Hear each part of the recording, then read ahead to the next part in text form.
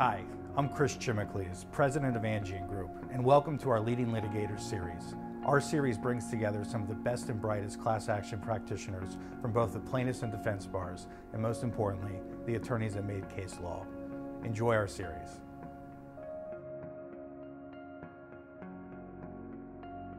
Hi, I'm Steve Weisbrot. Thank you for joining us for another edition of Angeion's Leading Litigator video series. It is our pleasure today to have Steve Berman from Hagens Berman. He's the managing partner and the founder, and it's our distinct pleasure to have you here. Thanks, Steve. Thanks for having me, and welcome to Seattle. Thank you. So clearly an impressive resume. I think because of that, your insights as to a lot of the questions I'm going to ask you are particularly valuable as sort of a figurehead within the plaintiff's class action bar. And indeed, you practice outside of that world also, correct? I do. You do. What do you like better? You mean between class actions and non-class actions? Yeah.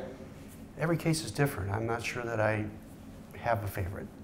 So one of your cases that's been in the news recently is your case against the NCAA involving the difference between what students were promised a scholarship and what it actually cost to be a student at that school. And I'm sure I kind of flubbed the factual background. Can you bring our viewers up to date as to what's going on with that case, why you think it's important, and where the litigation stands? Sure. So we filed a lawsuit a couple years ago alleging that the NCAA and its members conspired to fix the wages paid student athletes.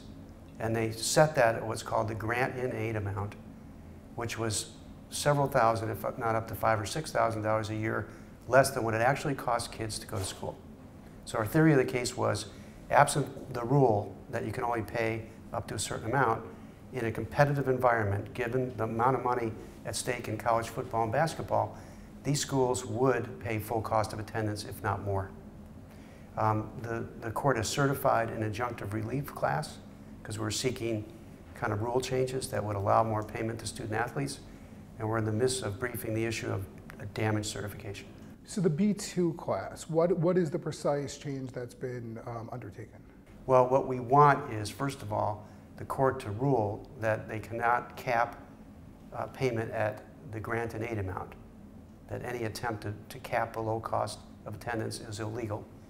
They've already, in response to our lawsuit, changed the rule to allow full cost of attendance, but without our lawsuit, if we go away, maybe they'll slip back. So we want that rule stricken, and then we want a free competitive environment where the schools will be allowed to give non-compensation, non-direct payments to student athletes.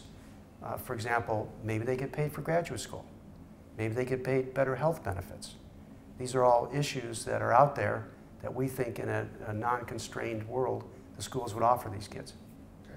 Now, as to the damages class, I've read some of the briefings and some of the articles about it, and it seems that the defendant's argument is there's too many particularized individual issues for it to receive class-wide treatment. What do you say about that? I'm pretty confident we'll get the damages certified. So the issue is whether the schools would have gone to full cost of attendance. And rather than just have a but-for world where the professor says, this is what I think the world would be, we actually have a real antitrust experiment going on here because they changed the rule. So we're able to track how many schools are going to full cost of attendance, and the majority of them, particularly in the Power 5 conferences, are. To the extent there are a few that haven't, well, that's the lag effect of this, decades-old antitrust rule, and that's pretty well accepted in economics that there is a lag effect. So we think that highly likely we're going to get a damage class certified. Understood. So you obviously file cases in lots of different areas: antitrust, ERISA, consumer, specifically automotive. Is there a particular area that you feel most passionate about, that you enjoy the cases more than others, or? I like them all. They're all, the essential element is you're trying to uncover and deal with the wrongdoing, and the wrongdoings are always challenging intellectually and emotionally. So it doesn't matter whether it's a securities case or an antitrust case. Right. It's the wrongdoing that makes it interesting. Steve, we've had a chance to discuss briefly the idea of not enough class members claiming the relief available to them. And I know that's something you feel passionate about. And I want to ask you to kind of give our viewers your thoughts on that, both on the causes and some possible solutions. Then I'm gonna ask you about some more specific ideas that I had on that front. So I think what I feel passionately about and what I've tried to convey to courts is that one of the knocks on the class action bar is the lawyers, they reach a settlement for X dollars, they get their cut and they walk away. And they don't really care how the settlement's administered. And so what happens is the actual money doesn't go to consumers. It often reverts back to the defendant, it goes to charities. And so we've spent a lot of time trying to actually get money into the pockets of consumers.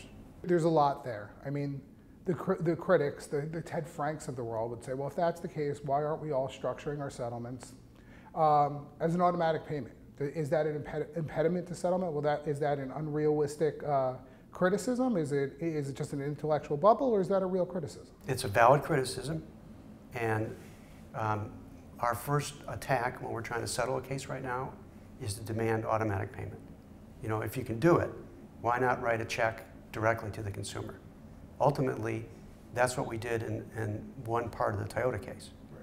And not only did we write a check, but then when we had a certain amount of uncashed checks, we gave those people another chance to cash it.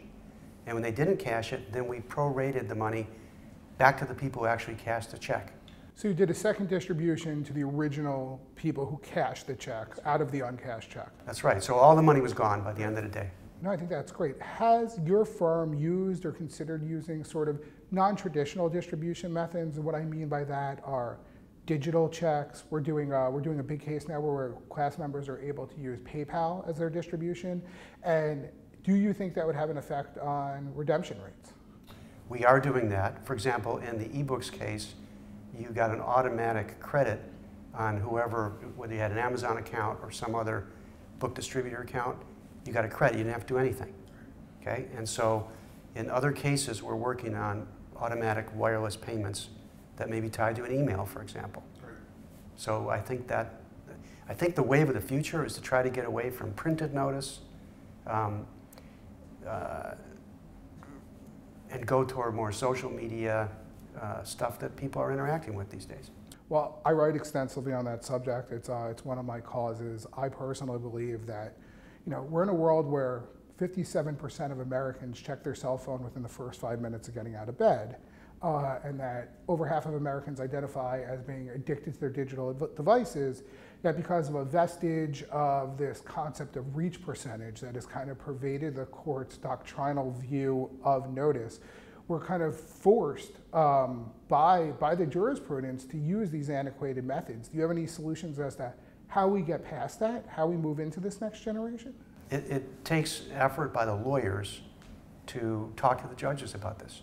And I think the judges are receptive, because I know from talking to them that they're going to these MDL conferences, they're talking about class actions, they're talking about how do we, you know, be more effective in reaching people. So it just takes education and a willingness to talk about non-traditional methods. That's great to hear. Another question that I wanted to ask you involved your case selection process. There's a lot of firms in this country that have to take what comes in the door. I would obviously estimate you are not one of those firms. And you get to have some forethought into where you want to target your efforts. What goes into that process?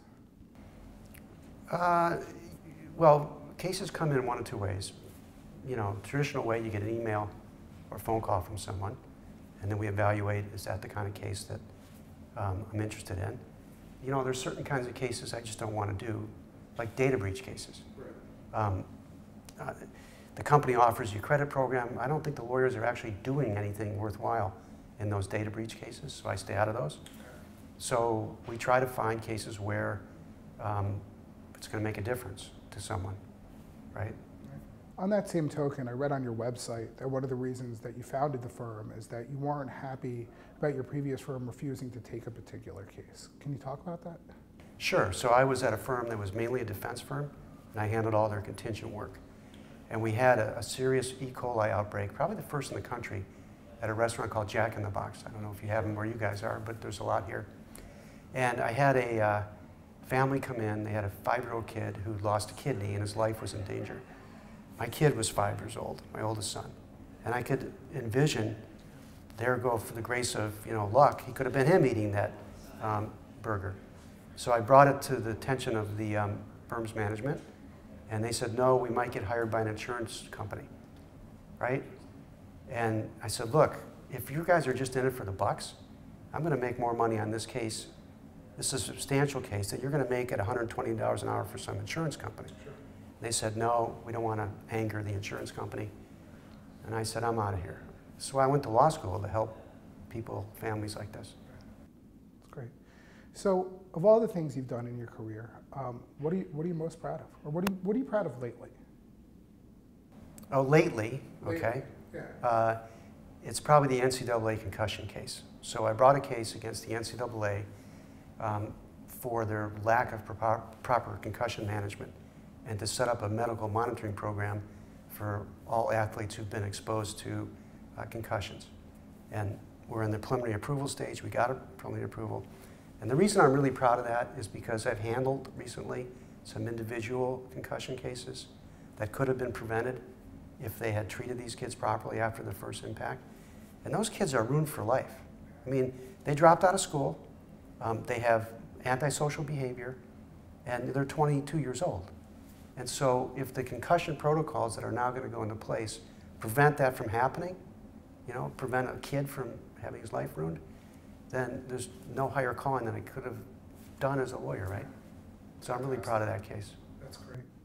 Steve, this has been wonderful. I really appreciate your time and learning more about your practice and what makes you tick. Thanks for being here. Thanks for having me.